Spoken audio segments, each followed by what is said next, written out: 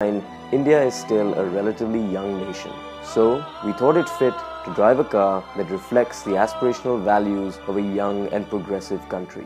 And so, the Mercedes-Benz GLA seemed to be the right choice. Our plan is to drive to the major border posts in the country and pay our respects. And so, we head out to the northern international borders of India in Punjab, Jammu and Kashmir and Himachal Pradesh.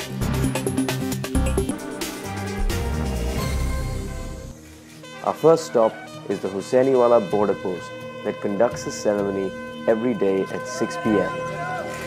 It's similar to the more popular one at Wagah, but here the attendees on both sides are situated at much closer proximity to each other. So, shouting matches take place between the two sides as they're seated right across from one another. But on both sides, attendees are waving and smiling at each other, perhaps realizing the symbolic value of these ceremonies. The intensity of the soldiers on either side, however, is quite dramatic, and the high kicks and foot stomping that ensues between the Indian and Pakistani soldiers is highly entertaining.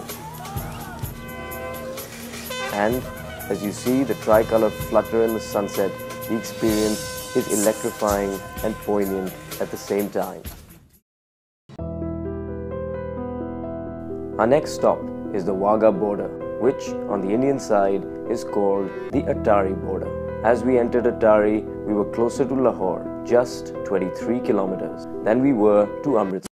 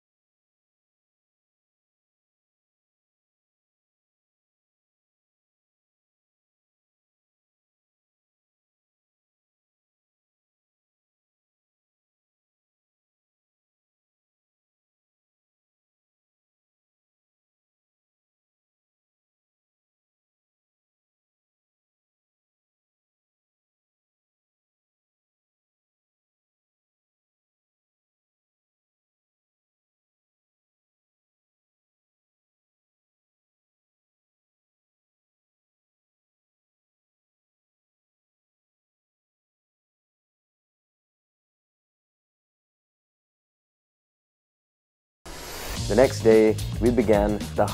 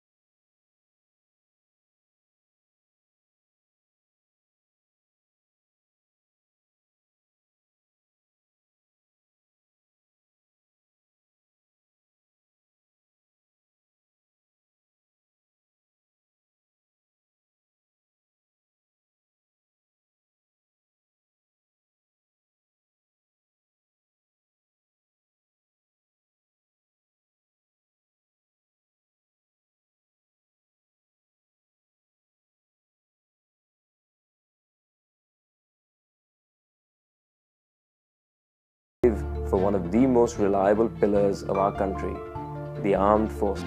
Having been on the road for 5 long days, we finally planted the tricolor next to the GLA and just sat there and watched it sway in the strong winds against the backdrop of the mighty Himalaya. So our epic journey culminates a few kilometers short of the Indo-China border at Shipkila, and there's an incredible sense of calm in the mountains.